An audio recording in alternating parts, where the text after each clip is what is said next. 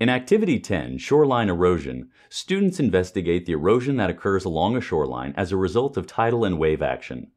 Students first simulate the erosive effect of wave action in their stream tables.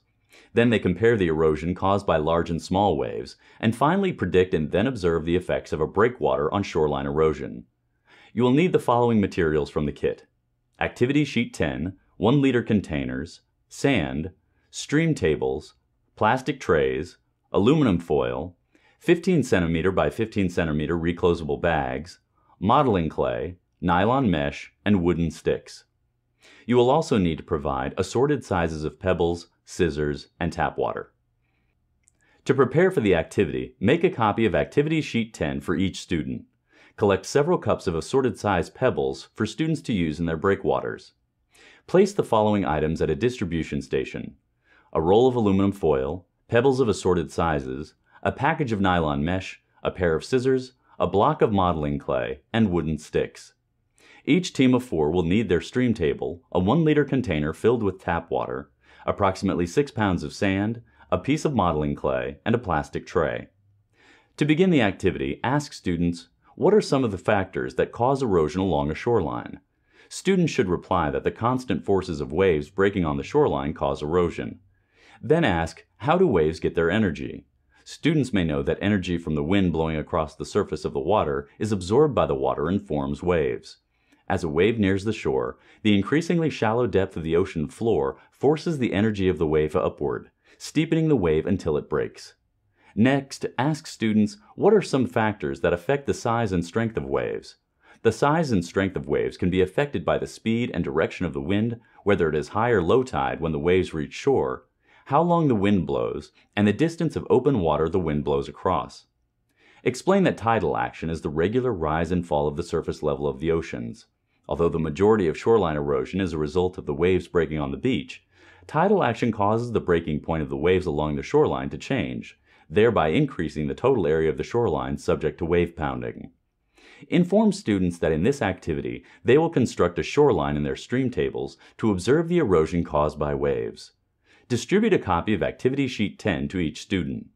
Each team of 4 will need their stream table, a 1-liter container filled with tap water, approximately 6 pounds of sand, a piece of modeling clay, and a plastic tray. Instruct teams to plug the hole in their stream table with a piece of clay, and then add the sand to the other end of the stream table. Remind them to use their hands to smooth and gently slope the sand so that it covers 2/3 of the stream table.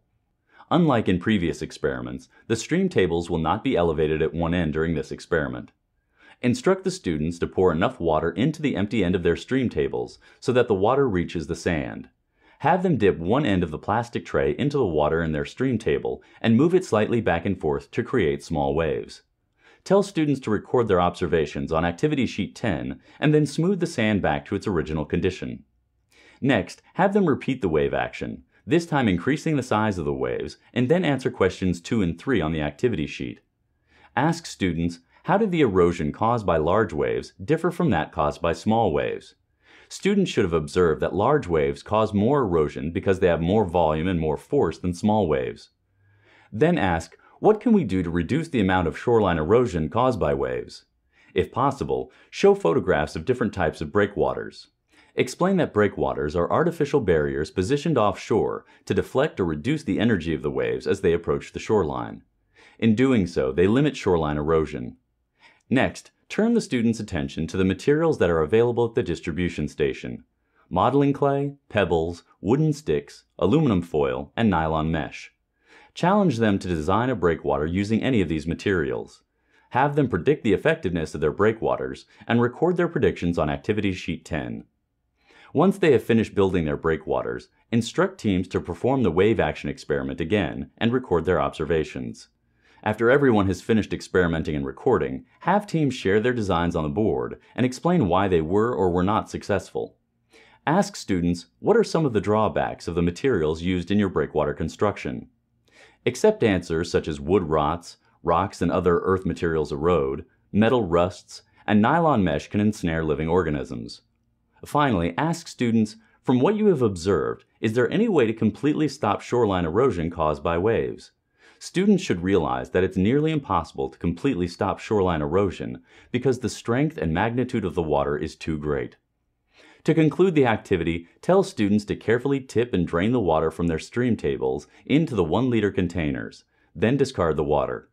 Tell them to leave the sand, grit, and clay-filled grommet plug in each table and to stack them for use in Activity 11. Have the students dismantle the breakwaters. The clay should be lumped together and placed in the reclosable bag. Rinse and air dry the other materials and return them to the kit. For science background, reinforcement activities, curriculum connections, and information about the Delta Science Reader, please consult your DSM Teacher's Guide.